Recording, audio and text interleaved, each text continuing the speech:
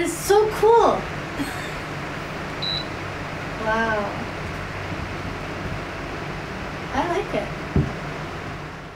Hello, this is Eric, a Sparky Tech, and today I'm here to talk about the Yokekon Pedestal Standing Fan. I like to call this a vortex fan because it blows one heck of a vortex of air. Sparky Tech and Review. Yeah. In the packaging, let's start out with the papers.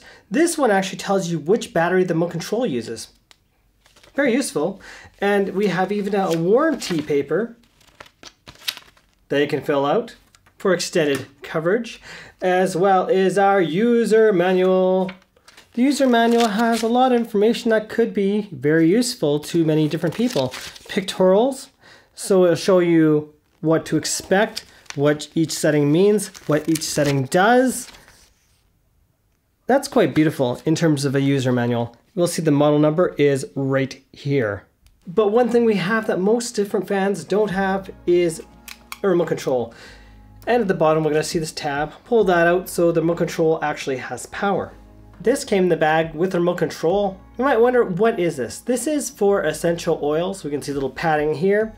We got a weighted base that feels like it's an actual weight, maybe like 5 pounds. I don't know what it is. I never measured the weight, with the plastic covering over top. How do you assemble this? Well, let's find this out. Base to up. Let's start with the base right down here. Turn this tube, the one single tube you get. Put the top on, and you can spin the top just like so. And there we go. Assembled just like this. Now the front end. We're gonna pop these little grooves, see if we can see that without seeing me, into the fan hub right here. That's probably the hardest part of the entire thing, is to slide that in and turn. It's assembled, ready to go, just plug it in. Now, one concern you may have is the plug length. This cable is, for Canadians and Americans, 5 feet long, or 153 centimeters in length. When first plugging in this unit, it makes a strange sound. And this sound will last for about 30 seconds when powering it off to on or plugging it in. You might not be able to hear yet, but let's bring this a little closer.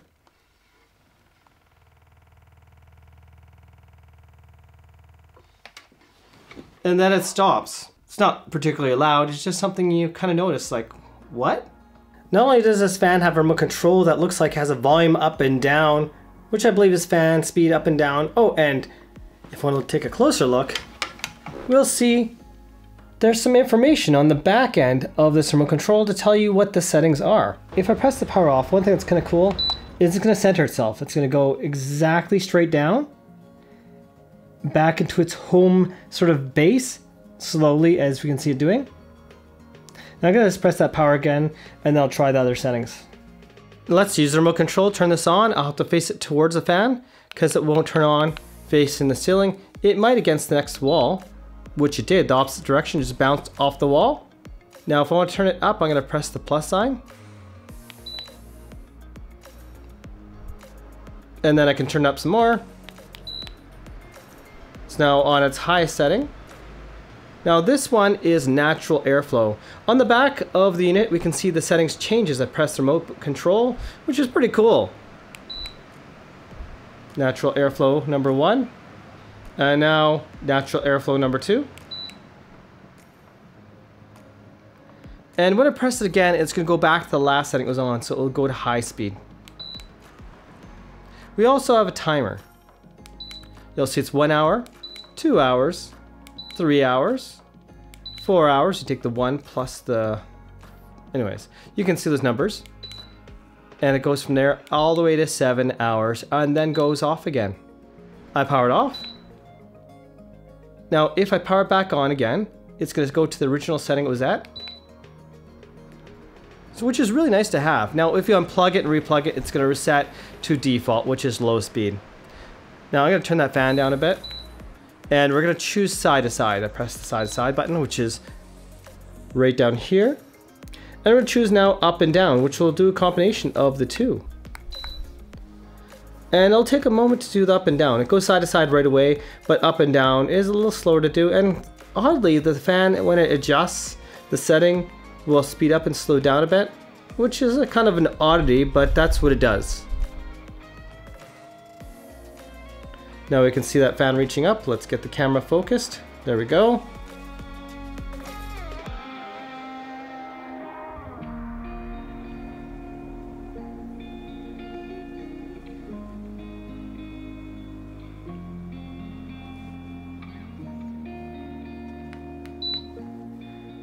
You have up to 45 degrees angle, and right now I have the control up here. And let's stop it doing it side to side. So 45 degrees from here is your max distance, and 45 degrees this way. So if I want better control, I'm going to face the logo more towards me. And I want to stop there. There, the fan's blowing there now. And that's how you face it, a certain direction, because there's no direct exact, but there is the control till it gets where you want it to be. Let me know when the air is on you.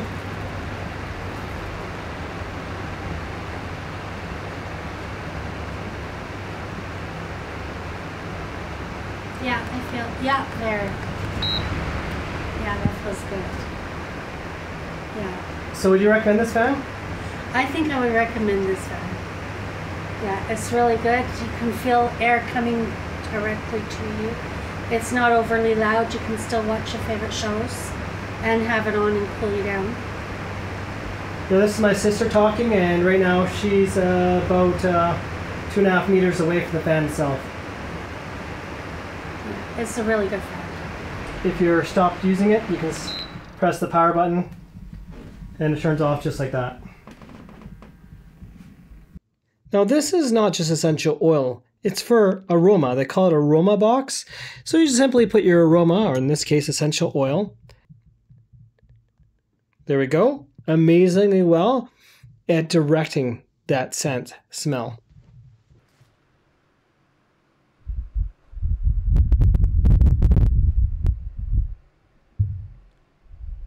So that just shows you how directional this airflow is. It's very funneled. It's not going to disturb other people. You want the airflow on you, or me per se, it's going to be directed on me.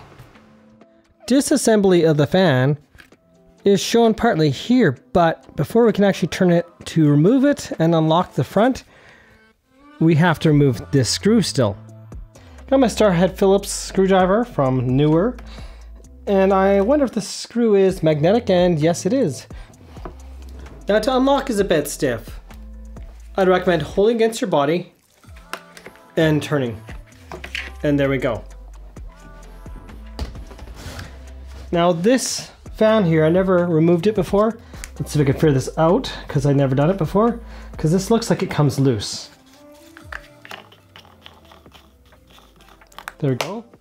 I've not read the full instructions, so we can remove parts for cleaning. Upon closer inspection, we can see this little ring here. That's the lock ring. We also have this little sliver of a groove in here. And there's also a small little groove in the circle. I'm not sure if we can see it or not in camera. There we go. If it's not lined up, it's not going to go in.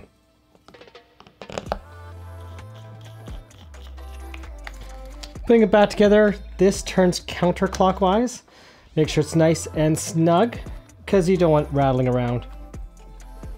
There are notches on this fan for reassembly. The words itself go on the top, and the small little notches are going to go into the groove, the small little ones. So this way, when I face it up, I'm going to look to keep those small little notches inside that groove. So let's see if I can see that. They're just like that. And I should be able to turn my half turn. If I don't hold it, it's very hard to do that. So hold yourself against it. And that's the easy way to do it if you're holding yourself against the body. Make sure you unplug it when you actually do such a thing. Now I'm going to screw it back together. And there we go. Excellent. It works. To answer a few questions you may have, is this adjustable by hand? No, not really.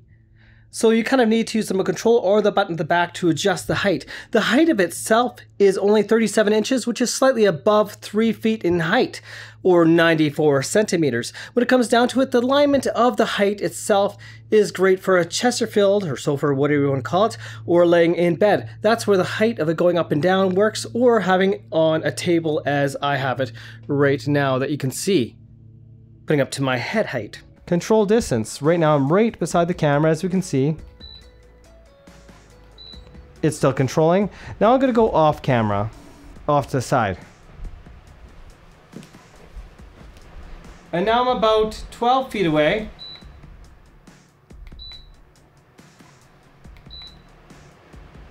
Just shy of 4 meters. Right now it should be about 4 meters away.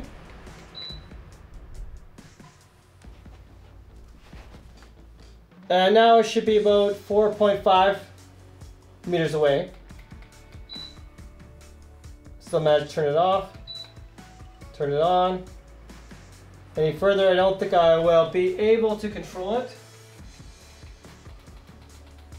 That was the limit of this. This was about 4.5 meters away distance I can get away from the fan. Subscribe to Spark eTech and keep your reviews honest. Now, you could either be sold items and not told the complete truth, and if something's not a concern to you, that is absolutely fine. What you mostly hear is going to be airflow. We're likely getting a DC motor, brushless motor, to keep the silence down versus one of those cheaper type of motors that really make that little bit of motor noise. This is Eric of Spark eTech. Thanks for watching and have yourselves a most wonderful day.